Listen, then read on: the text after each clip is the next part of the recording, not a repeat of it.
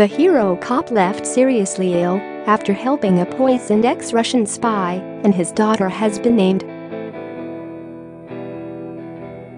Sergeant Nick Bailey rushed to the aid of the former double agent Sergei Skripal, 66, and Yulia, 33, after they were found slumped unconscious on a shopping center bench in Salisbury, Wilts. All three were rushed to hospital, where they slipped into a coma. Sergeant Bailey, who joined Wiltshire Police in 2002, remains seriously ill, while Sergei and Yulia are fighting for life. Temporary Chief Constable Kier Pritchard of Wiltshire Police visited him in hospital today along with his wife.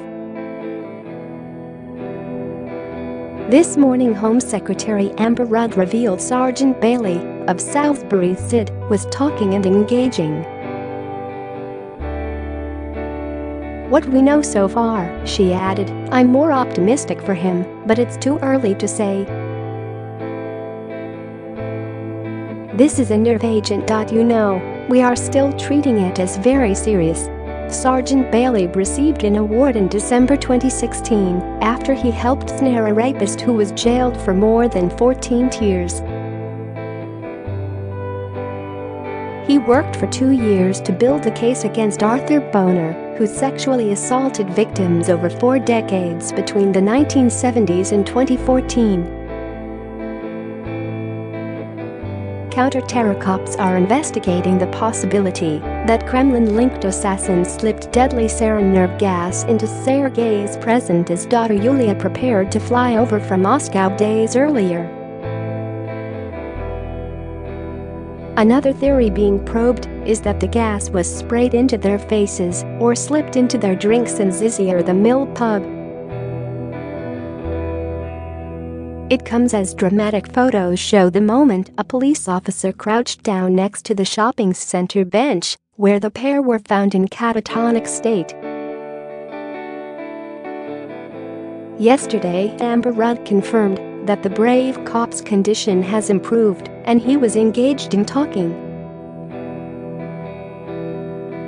But docs fear that former military intelligence officer Skripal is on the brink of death.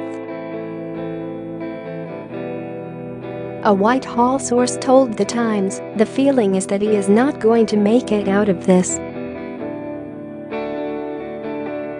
I think it could be more positive for Yulia.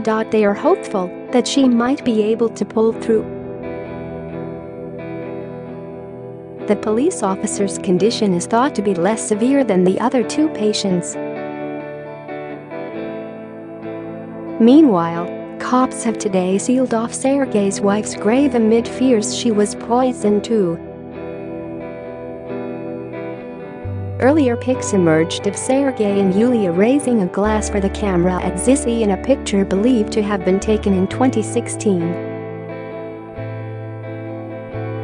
The Russian dad and daughter were targeted specifically when they were dosed by a deadly nerve agent, Assistant Commissioner Mark Rowley confirmed yesterday. Last night, security sources told The Sun that the poison could only have been produced in a handful of labs worldwide, including the Russian government's notorious Yasinevo complex. Tory MP and ex-army officer Bob Seeley said, "In my mind now, there is now no doubt this was a hit ordered by Putin, and by using something complex they're effectively showing off. We're now in public execution territory. The Russians are basically saying they don't care who knows it was them." It is a very alarming development. Hamish de Br, ex-commander of the Army's Chemical, Biological, Radiological, and Nuclear Regiment, said all the circumstances point in the direction of sarin. "It's very toxic, and the symptoms displayed tally with its effects." It comes as a fellow Russian exile Valery Morozov claimed that Skripal was not retired and regularly met with Kremlin officials at the Russian embassy.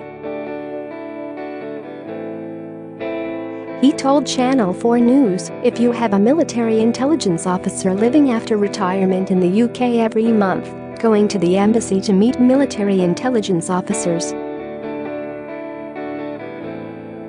For me, being political refugee, I thought that this contact might not be very good for me because it can bring some questions from British officials."